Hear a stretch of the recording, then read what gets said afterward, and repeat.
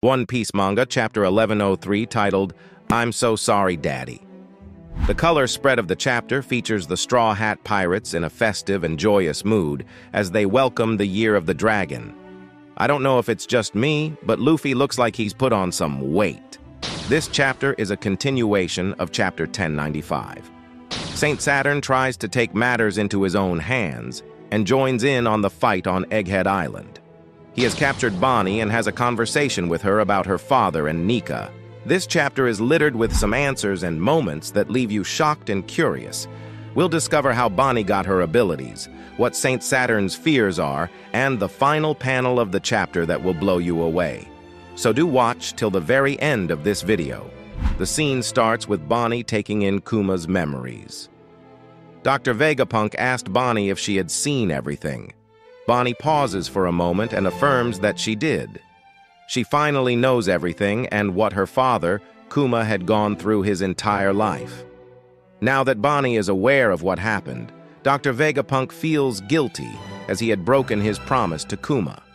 He had originally given his word to Kuma that he would keep everything a secret from Bonnie.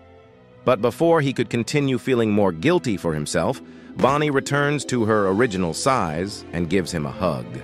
She began crying again as she apologized to him. It seems that Bonnie feels guilty that she had held a grudge on Vegapunk for so long. Before knowing the truth, she had threatened to kill him for turning her father into a mindless cyborg. Now that the truth was out that this was under Saint Saturn's orders all along, Vegapunk decided that it would be time to hand over a present to Bonnie. Kuma had left a present for Bonnie's 10th birthday. Upon hearing this, Bonnie got excited and was filled with glee, much like when she was reading the letters that Kuma had written to her. The present was a sapphire necklace, shaped like the sun. Bonnie says that she will treasure it forever. Vegapunk then told Bonnie that Kuma had told him that the necklace is a protective charm. Shortly after, Vegapunk changed the topic to Luffy. Vegapunk finds it hard to believe how much Luffy had become in only 2 years. Having gone through Kuma's memories, Bonnie knows that Luffy is the son of one of her dad's closest friends. Vegapunk affirms it and tells her that he was stunned when Luffy and her showed up together. He attributes it to fate and says that it's a strange thing, considering how most scientists would say that everything is predetermined by the laws of physics and causality. It's interesting that a scientist like Vegapunk would attribute something to fate. Even Einstein himself famously said that God does not play dice with the universe. But maybe scientists in the One Piece world have a different perspective. Dr. Vegapunk told Bonnie that much had happened on Egghead Island while she had been in that room. As a matter of fact, the Straw Hat Pirates have just saved Vegapunk. He told Bonnie that he will explain everything, and that they will meet up with them when things have calmed down. Vegapunk then apologizes to Bonnie. He feels responsible for everything that has happened. He tells Bonnie that she now knows just how worthless he is. And like a puppet, he's just a mere scientist for hire, just following orders. Bonnie then told Vegapunk that he was wrong. Now that she knows the whole truth, she knows who the real villain is now and who she should exact her revenge towards. Before we continue with the chapter, I'd like to ask if you're new to the channel. If you are and you want to be notified when the latest chapter comes out, please subscribe to my channel and hit the bell notification. My aim is to make it easy for viewers to understand what is going on in the chapter. This also helps support my channel with the YouTube algorithm. Thank you. The scene shifts to the present on Egghead Island. Bonnie is captured by the very villain, Saint Saturn. Saturn is holding her in the air as several high-ranking Marines aim their guns towards her head. Saturn tells Bonnie that her father is truly dead, which angers Bonnie. Frankie, Vegapunk, and Sanji are frustrated that they can't move due to Saturn's powers. Luffy is exhausted as he had used up his strength and energy to stop Kizaru. So now he looks like a dehydrated man. But instead of begging for water, he's begging for meat. Atlas says she would help if she could. But like the rest, she can't move her body either. Meanwhile, one of the Marines has confirmed the capture of Sentomaru. Kizaru, still on the ground, being unable to move, could only watch the grim situation of Sentomaru and Bonnie. On the coast of Egghead Island, one of the Marines asked if there is any update on the status of the situation up in the Labo stratum. Another Marine informs that they are unable to confirm the situation since high-ranking officials are only allowed near the GOROSEI. Meanwhile, news began to spread all over the world on the incident happening at Egghead Island. One of the people was shocked by the siege involving an Emperor of the Sea. The person beside him says that it will be a miracle if there are no casualties. Elsewhere, another person states that the scale is bigger than the Ohara incident, and he hopes for Dr. Vegapunk to be safe. Ohara was destroyed with a buster call. A buster call is known as the ultimate form of military attack by the Marines. With a fleet of 10 battleships led by 5 vice admirals, Aokiji likens the strength of a buster call to that of an entire nation's military.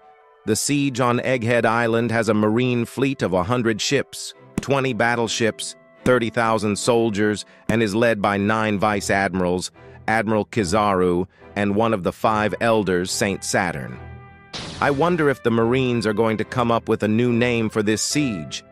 After all, this far surpasses the buster call of the Marines. The scene quickly shifts to Kamabaka Kingdom, where Dragon is having a conversation with Ava.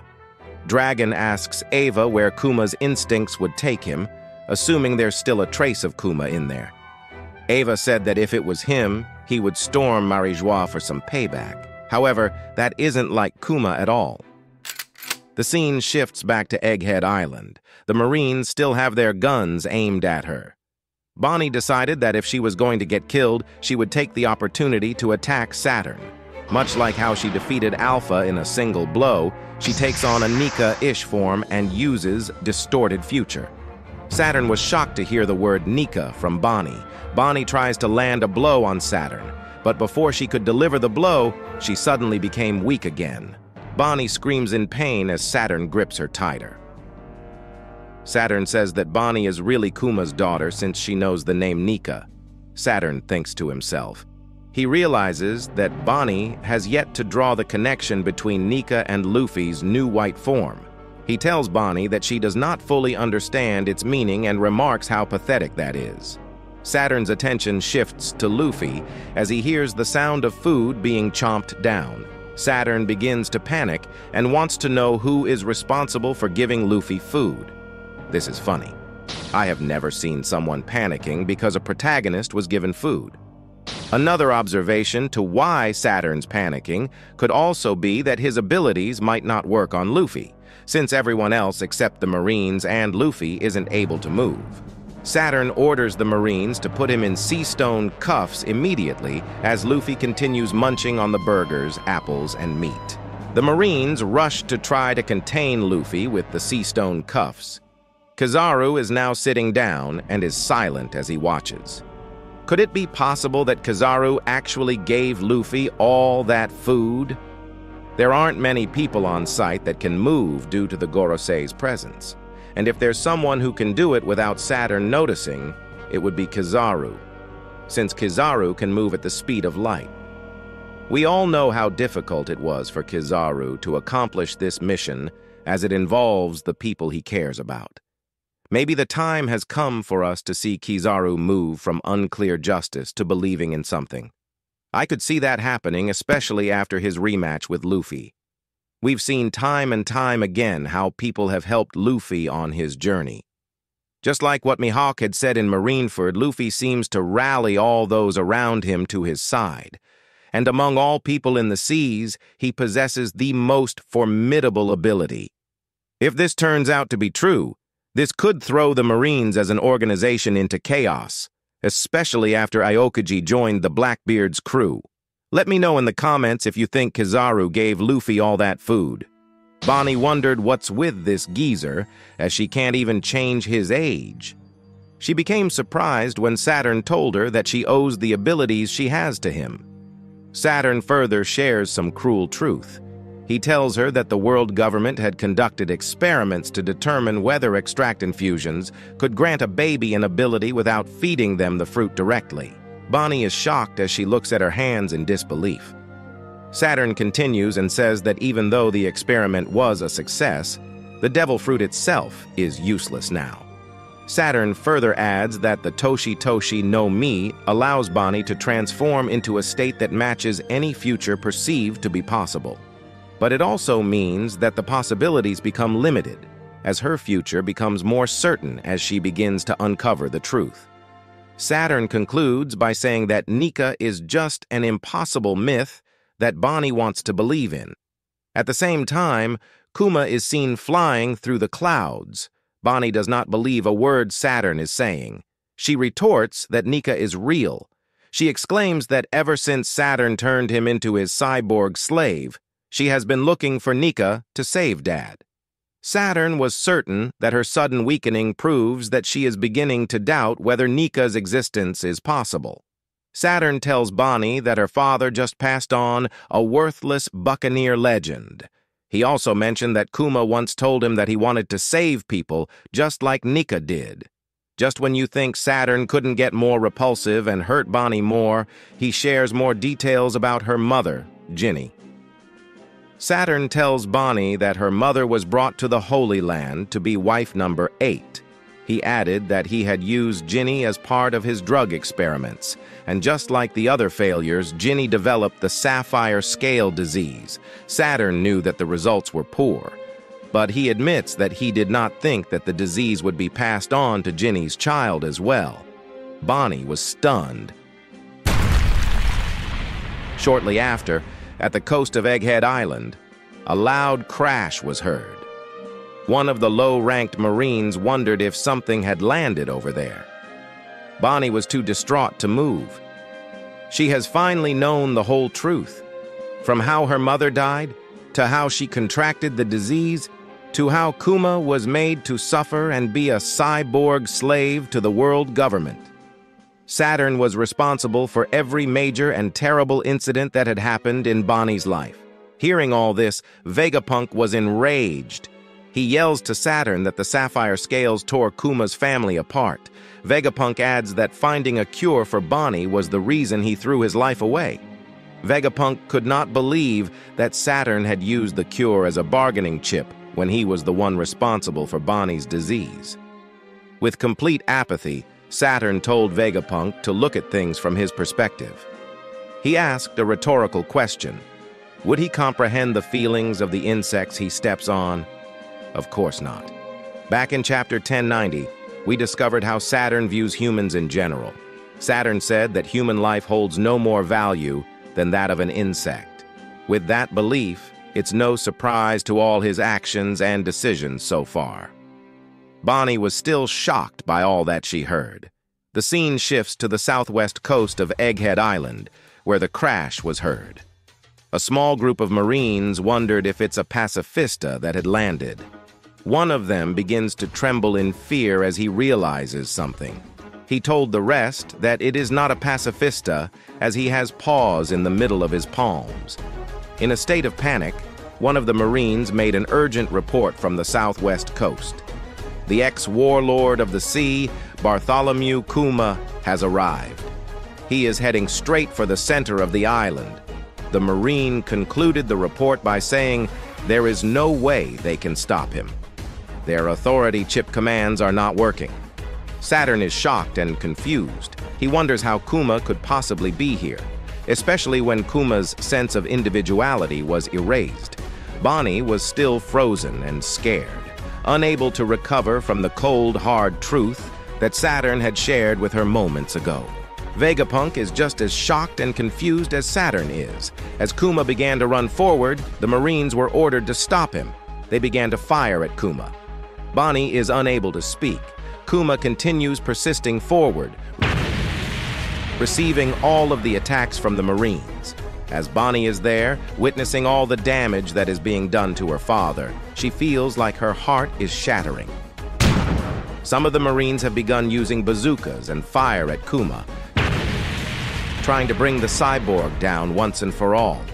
But Kuma keeps running, just like he had all his life. One of the Marines yelled to continue firing at Kuma until they're all out of ammo. As the damage on Kuma began to be more severe, Bonnie could not take it anymore and cried her eyes out. She believes that at this point she'd be better off dead. Vegapunk and Sanji could only look at what's happening. Kuma continues running forward, knocking aside everything in his path, from higher-ranked Marines to Vice Admirals to pacifistas. Saturn demanded Bonnie to be silent, as all that shrieking is unbearable. She continues to cry profusely. Saturn tightens his grip on her and orders the Marines to blow her head off. But Kuma would not let that happen to his daughter. He wipes out all the Marines with a single move.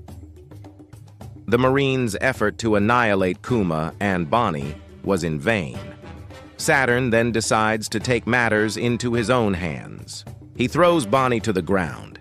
As Bonnie is falling, she apologizes to her father for wasting the life he had fought to give her. Now that Bonnie is on the ground, Saturn tries to crush her with one of his spider legs. But before it could reach her, it was intercepted with Kuma's paws. He then carries Bonnie as he receives another attack in place of Bonnie yet again. Kuma holds Bonnie close to his heart. Bonnie cried out to her dad, but he did not respond. Only mechanical sounds came out of Kuma. Completely enraged, Saturn shouted Kuma's name as he attempted to land another blow on the cyborg. Kuma grabs Saturn's blood-covered spider leg. Kuma then raises his fist as Bonnie continues to cry. Kuma prepared to unleash his wrath and anger with a hockey-coated punch to Saturn's face. And the chapter ends.